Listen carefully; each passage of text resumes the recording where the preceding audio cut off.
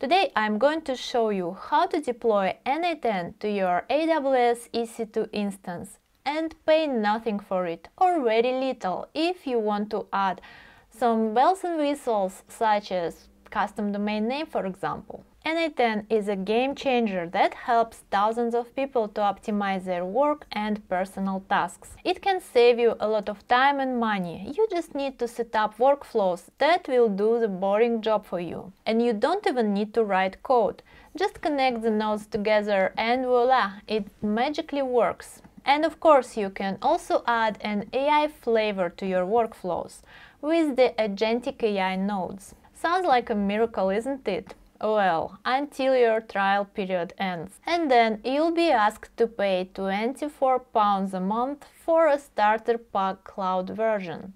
That's not ideal, isn't it? But N8N is an open source tool, so if you don't want to pay the subscription, then you can host it yourself, the free version. And it will cost you nothing, or almost nothing, but still cheaper than £24. There are different ways to host N8N. You can do it just on your local machine, and it will be absolutely free. Or you can use special services that allow you to deploy N8N just in one click. These services are not free, but still cheaper than the subscription. But if you want to host your N8N online and do it on a budget, then watch this video, I will show you how. You can host N8N on any cloud service, Azure, Google Cloud or AWS. I prefer AWS because it gives you a 1 year of free tier for all new accounts, and T2 Micro EC2 instance is included in this free tier plan. In this video, I will use Terraform to make the deploy process easy and smooth. We will just run few commands in the terminal instead of clicking your way through the AWS console.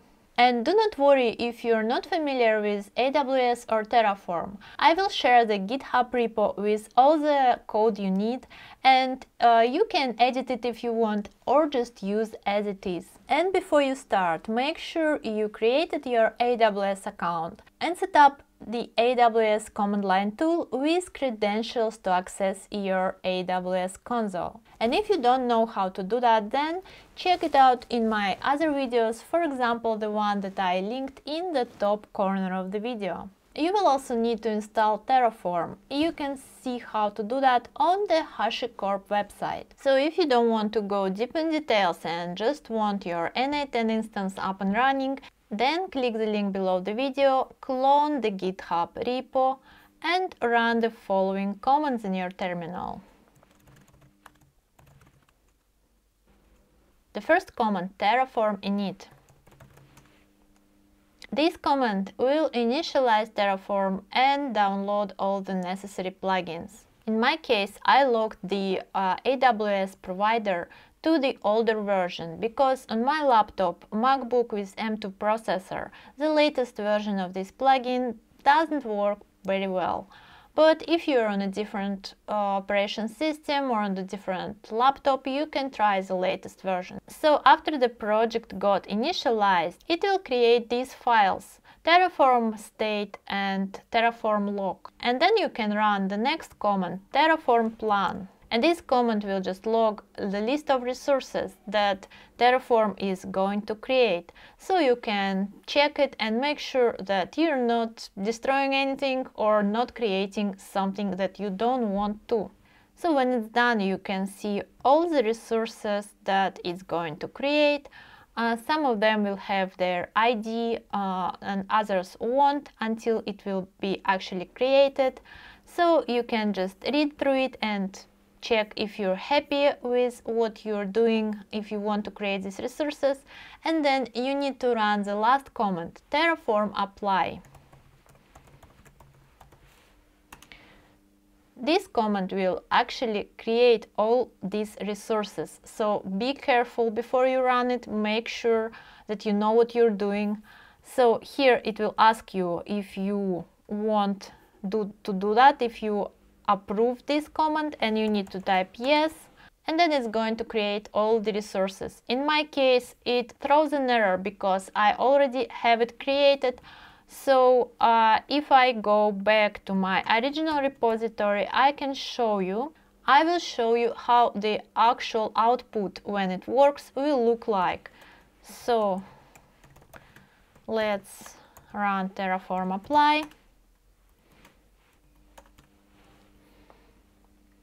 And now again I'm entering yes. And yeah, so when it is done, you'll see this. You'll see the public URL with this port 5678 that you can click, open, and here it is, your personal instance of N8N. Here you can do almost everything that you do in the cloud version. There are just few features that are limited to the paid version, and the most of the nodes that you would use are here in the free version anyway. So that's just it. You can enjoy, you can create your workflows, and if you want to have a custom domain name here, you can just copy this IP address and go to your domain provider. In my case it is Namecheap. And yeah, so here you can just manage your domain, and you can add some records.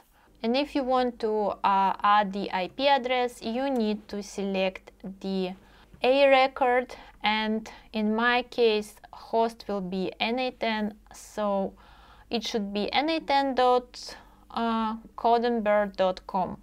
So let's save all changes. And it usually takes a little bit of time before it will work. So yeah, when the DNS entry will be propagated, you'll be able to access your N8N under this nice domain. And now, if you're curious what is actually happening in these files, what you're actually running, what you're doing, I'm going to walk you through them and explain. So first, let's start with the main.tf. This is an entry point of our Terraform, and the first thing here is these required providers. So this is basically tells download this plugin, this version, and then we are going to set our provider to AWS. And here we can add some configuration. In this case, this is the AWS region. Then we start creating our resources. Here we're creating a security group for our EC2 instance, adding some pretty standard config. And then we are creating the actual EC2 instance. Here we have these AMI ID and instance type, and we're passing our security group here. We are referencing it. We can reference resources that we are creating. And then here in this user data, we tell to the EC2 instance to run these bash commands when the instance spins up. So when our instance is created, it will run all these commands, and in these commands we just install Docker, Docker Compose, and then we start a Docker and we download an image for N8N. Here you can see this, and we're passing few environment variable here. That is also important.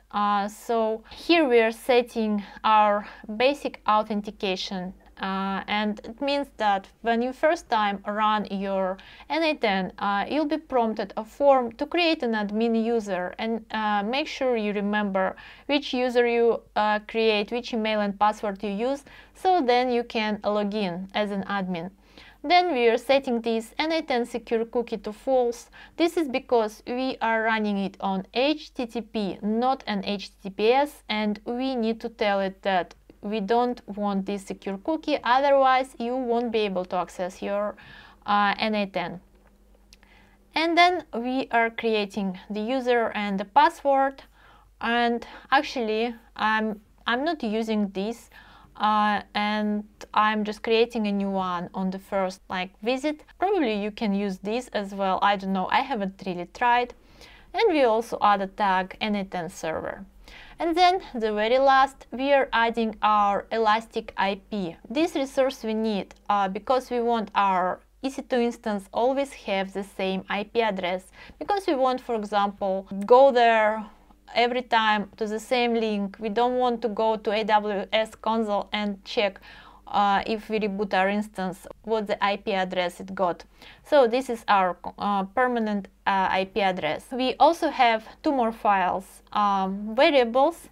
These variables are just things that we pass here, that we refer here. So for example, this var.aws region is coming from these variables, and we add a little description to this and the actual default value. Output is what we are printing here at the end of the apply command, and in this case we're just printing our public API and our link to the service. So this is a very simple Terraform configuration that you can use to spin up N8N in your own AWS account.